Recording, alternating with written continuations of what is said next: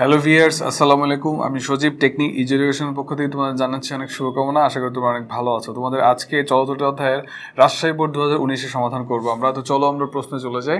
দেখতে পাচ্ছি এখানে একটা সার্কিট বা বর্তনী আছে, যেখানে রোধ আছে, দুইটা ভোল্ট মিটার দেওয়া আছে এবং তড়িৎচালক শক্তির মান দেওয়া আছে। তো প্রথমে ফার্স্টে যে কোশ্চেনটা করা হয়েছে সেটা হচ্ছে তেজস্ক্রিয়তা কাকে বলে। তোমরা জানো যে সকল মৌলের পারমাণবিক সংখ্যা 82-র চেয়ে বেশি, সকল মৌলের নিউক্লিয়াস থেকে ক্রমাগত আলফা বিটা গামা রশ্মি নিঃসৃত হয়, এই এই প্রক্রিয়াটাকে তেজস্ক্রিয়তা বলা হয়। অর্থাৎ যে সকল মৌল থেকে তেজস্ক্রিয় রশ্মি আলফা বিটা এবং গামা নিঃসৃত হয় সে সকল ধর্মটাকে আমরা বলি হচ্ছে তেজস্ক্রিয়তা।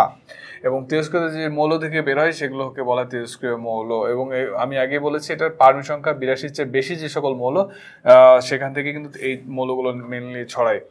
খ নম্বর হচ্ছে দুটি অসমান ধনাত্মক আধানের নিরপেক্ষ বিন্দু ক্ষুদ্রতর আধানের নিকটতম কেন ব্যাখ্যা করতে বলেছে। তো আমরা সূত্র জানি একটা, যে ই সমান হচ্ছে সমানুপাতিক হচ্ছে কিউ বাই ডি স্কোয়ার। তো এখান থেকে আমরা আমাদের অ্যান্সারটা পাবো। সেটা হচ্ছে যে ই মানে তীব্রতা আধানের সাথে সম্পর্ক হচ্ছে চার্জ আধানের সাথে সম্পর্ক সমানুপাতিক, কিন্তু দূরত্বের সাথে কিন্তু বর্গের ব্যস্তানুপাতিক। আমাদের প্রশ্ন ছিল দুটি অসমমান ধনাত্মক আধানের নিরপেক্ষ বিন্দু ক্ষুদ্রতর আধানের নিকটতম কেন। ক্ষুদ্রতম আধানের নিকটতম কেন? কারণ হচ্ছে আধানের সাথে যদি তীব্রতার সম্পর্ক সমানুপাতিক, দূরত্বের বর্গের ব্যস্তানুপাতিক, তার মানে দূরত্ব যত বেশি হবে তীব্রতার মান তত কমে যাবে। তার মানে হচ্ছে, এবং দূরত্বের বর্গ করা আছে, তার মানে হচ্ছে এটার মান যত বেশি হবে এর মান তত কমে যাবে। এই সম্পর্ক কারণে হচ্ছে নিকটতম হবে। গ নম্বর বর্তনীর তড়িৎ প্রবাহ নির্ণয় করতে হবে। তো তড়িৎ প্রবাহ নির্ণয় করার জন্য আমরা জানি যে এটার হচ্ছে তুল্য রোধ আগে বের করতে হবে। তো আমরা দেখতেছি দুটো রোধ আছে, 2 এবং 4 ওহম, দুটো প্যারালালে আছে। তাহলে ফার্স্টে আমরা প্যারালাল করে নেব। তো আমরা জানি 1/RP সমান হচ্ছে 1/2 যোগ হচ্ছে 1/4। 2 এবং 4 এর লসাগু 4 হবে, 2 যোগ হচ্ছে 1 অর্থাৎ হচ্ছে 3/4। অতএব আমরা আরপি যে মানটা পাবো, আরপি সমান পাবো হচ্ছে 4/3। এখন আমাদের চেয়েছে তুলদ পেয়েছে, আমরা আই চেয়েছে, তাহলে আমরা যে আই সমান আমরা জানি হচ্ছে V/R, আর বলতে আরপি। ভি এর যে ভ্যালুটা সেটা হচ্ছে 220 ভোল্ট এবং আরপির যে মানটা পেলাম আমরা 4/3। তো এটাকে ক্যালকুলেশন যদি আমরা করি তাহলে যেটা হবে 3টা উপরে চলে যাবে। তার মানে হচ্ছে 220 ইন্টু হচ্ছে 3 উপরে ভাগ হচ্ছে 4। তো এর মানটা আসে 165 এবং তড়িৎ প্রবাহ হচ্ছে অ্যাম্পিয়ার। এটাই হচ্ছে আমাদের তড়িৎ প্রবাহের মান বর্তনী যেভাবে দেওয়া আছে। ঘতে বলা আছে যে যদি এ ও বি এর মাঝখানে যদি 10 ওহম রোধ যুক্ত করা হয় তবে বিভব পার্থক্য কি পরিবর্তন হবে কি, সেটা চেয়েছে। তার মানে হচ্ছে এ এবং বি এর মাঝখানে একটা রোধ যুক্ত করতে বলছে।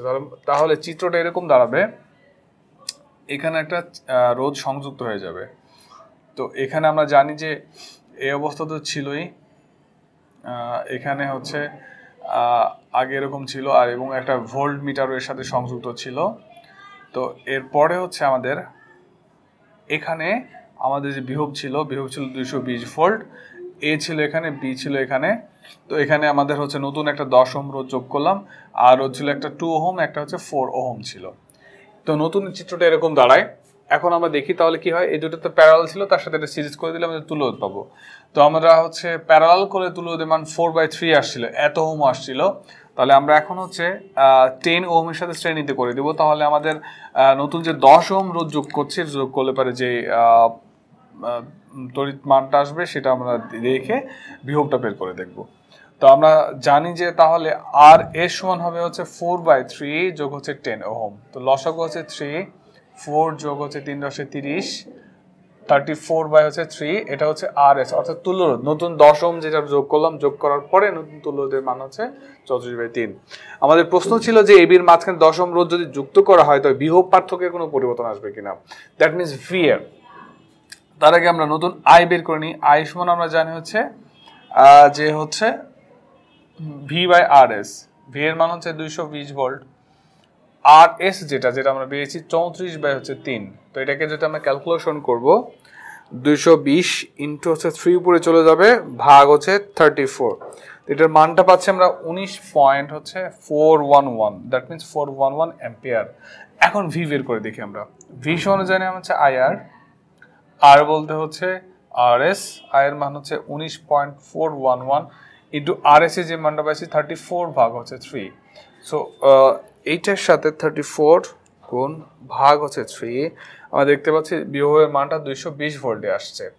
অর্থাৎ আগে যে রোধটা একটা সংযোগ করার আগে বিভব ছিল 220 ভোল্ট, নতুন একটা রোধ যে যোগ করলাম, যোগ করার পরে আমরা দেখছি বিভবের মান হচ্ছে 220 ভোল্ট আসছে। তার মানে আমরা বলতে পারি যে রোধটা যোগ করার আগে এবং পরে বিভবের মান যেটা 220 ভোল্ট সেটা একই আছে, অর্থাৎ কোনো পরিবর্তন হয়নি। তো এটাই ছিল আমাদের আজকে উদ্দীপকের সমাধান। তো আশা করি তোমরা বুঝতে পেরেছো। তো আজকে ক্লাসটা আমরা এখানে শেষ করবো। পরবর্তী ক্লাসে নতুন কোনো টপিকস নিয়ে তোমাদের সামনে আবার হাজির হবো। ততক্ষণ পর্যন্ত অনেক ভালো থেকো। আল্লাহ হাফেজ।